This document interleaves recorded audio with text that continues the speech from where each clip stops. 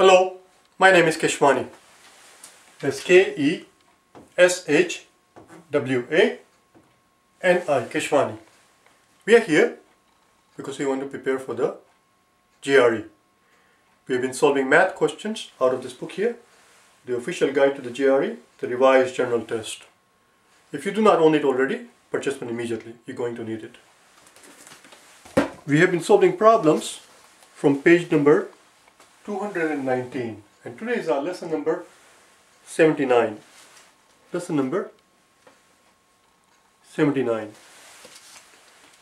I do not have any particular problem in mind to solve today. What we're going to do today is to learn the concept of prime numbers. Many a times I will come across people who may have learned this concept of prime numbers many moons ago as young boys and girls in their school days, and after 20 some years they have forgotten it. So let's refresh our memory and relearn what exactly are the prime numbers. What's the definition of a prime number? Here's the definition.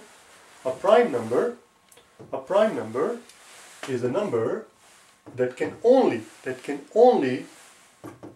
be divided by itself and 1. It cannot be divided by any other number. And of course, any number can be divided by 1, any number is divisible by 1, and any number can be divided by itself. You divide a number by itself, you get 1. So this actually is more of a theoretical curiosity. Other than 1 in itself, you cannot divide this number by any other number. On the blackboard, I put together a list of prime numbers 1 through 100. 1 through 100. I'm going to go through them very quickly, and then after having gone through the list, I want you to pause the video and locate all the boo-boos. There might be 1 or 2 boo-boos in it. So here's the list of prime numbers from 1 through 100. 1, 3, 5, 7, 9. The reason I'm reading them is because the handwriting is too small here. You may have trouble reading some of them. 11, 13, 17, 19 and 21. 23, 27, 29, 31, 33. 37, 49, 51, 53, 55, 57, 59, 61, 63, 67, 69, 71, 73, 77, 83, 87, 89, 91, 93, and finally 95 and 97. Pause the video, do the exercise, you will get something out of it, trust me. Pause the video at this point, do the problem yourself, and then resume the video. I'm going to give you 5 seconds to do exactly that. To pause and unpause.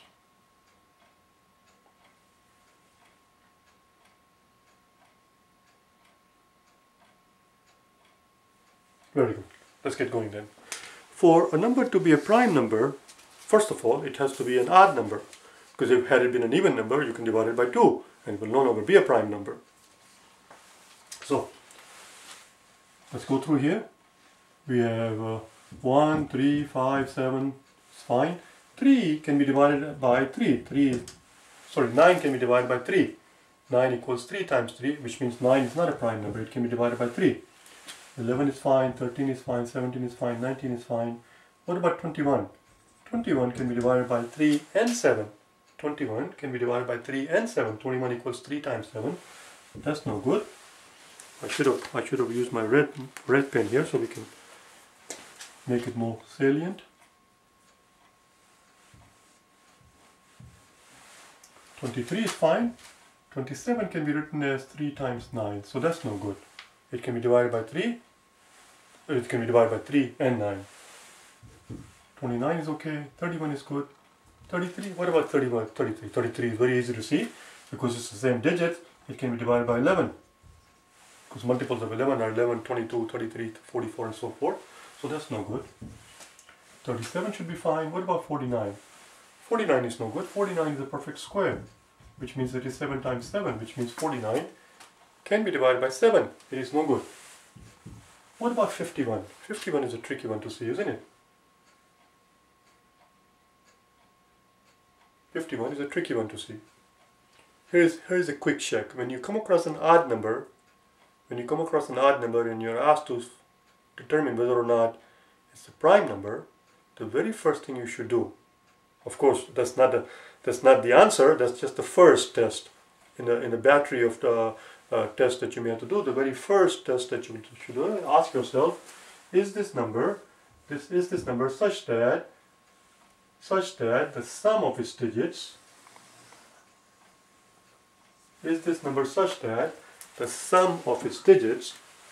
is divisible by 3?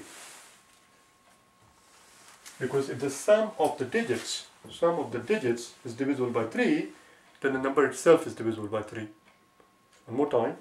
A number is divisible by 3 if the sum of its digits is divisible by 3. For example, here we're looking at 51. Well, 51, the sum of the 51 is 5 plus 1. 5 plus 1 is 6. I shouldn't say equal.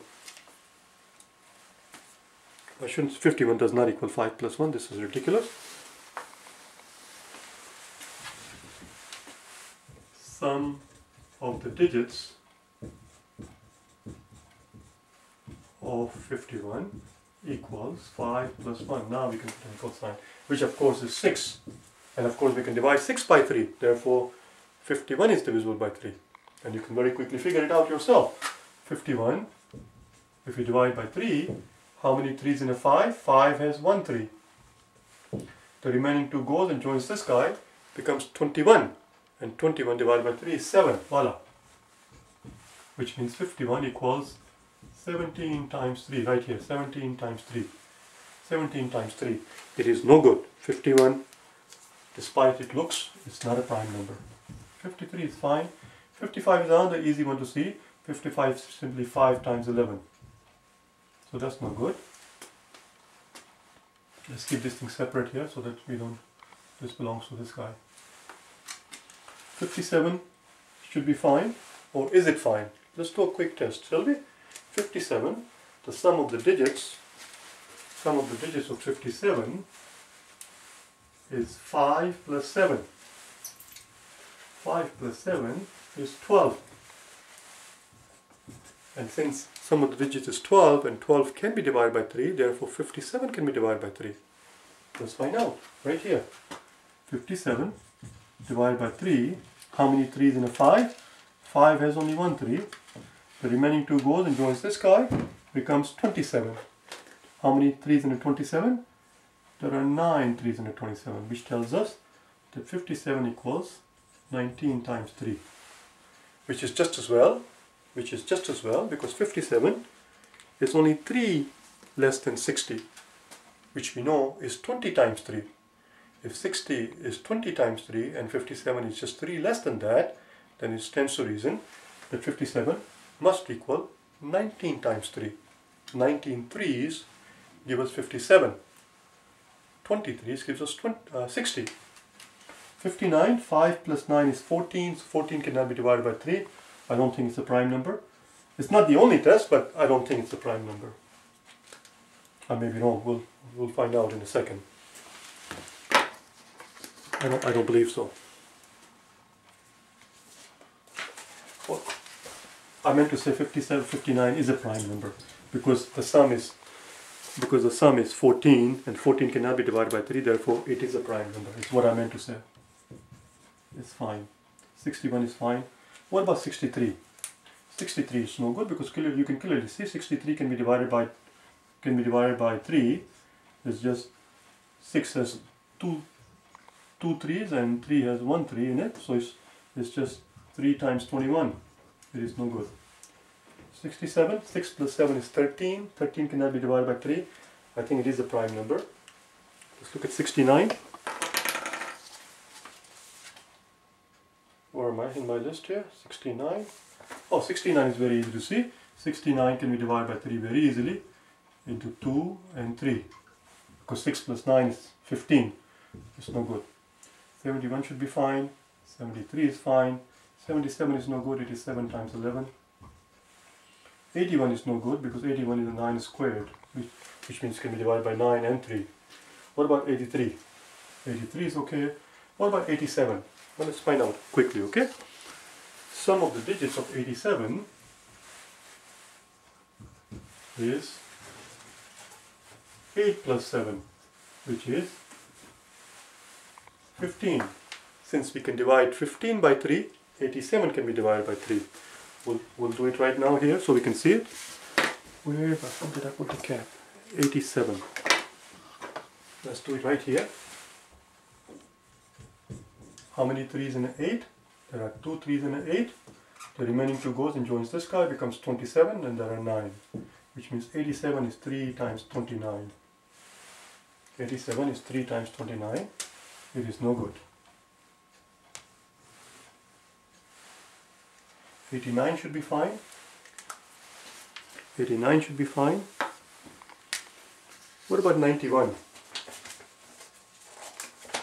91 is the most difficult one to figure out. We'll come to that in a second. 91 takes some time. 91 takes some time. We'll keep it in abeyance. 93 can be divided by 3 very easily.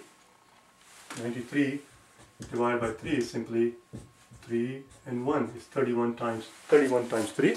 It is no good. 95 is no good because anything that ends in a 5 or a 0 can be divided by 5. 97 should be fine. Let's talk about 91. Let's talk about 91. I'm going to go through the list. I'm not going to write everything because it will take forever and ever for me to write everything. I'm going to speak and you follow me to figure out whether or not 91 is a prime number. Let's start the process, okay? 91 cannot be divided by 2 because it's not an even number. It cannot be divided by 3. For it to be able to divide it by 3, the sum of the digits has to be divided by 3. The sum of the digits here is 10 and 10 cannot be divided by 3. Therefore 91 cannot be divided by 3. 91 cannot be divided by 4 because for any number to be divisible by 4, it has to first be divisible by 2, which we just said is not because it's not an even number. It's clearly not divisible by 5 because it doesn't end in a 5 or a 0.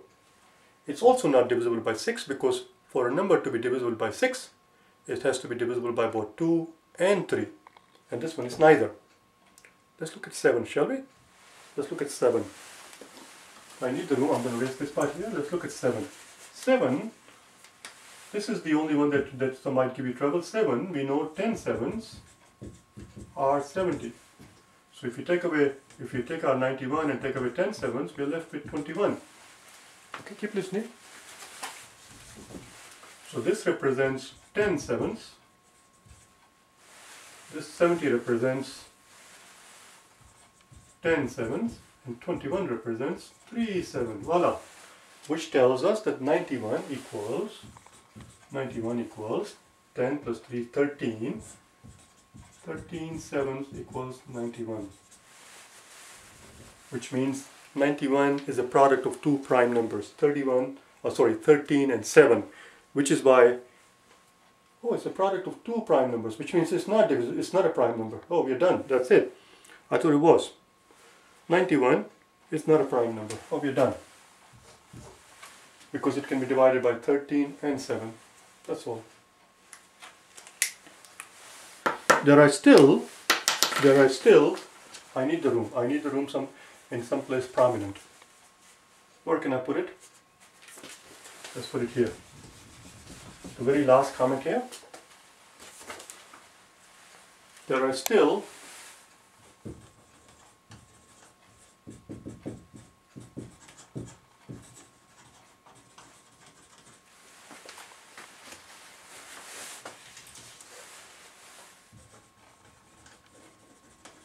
two problems left with our list.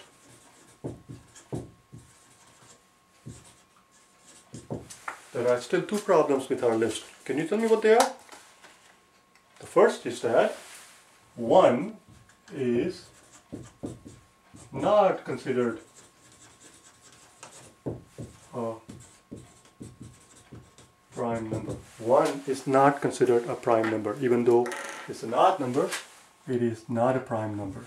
What's the second problem with our list? The second problem with our list is that 2 is a prime number.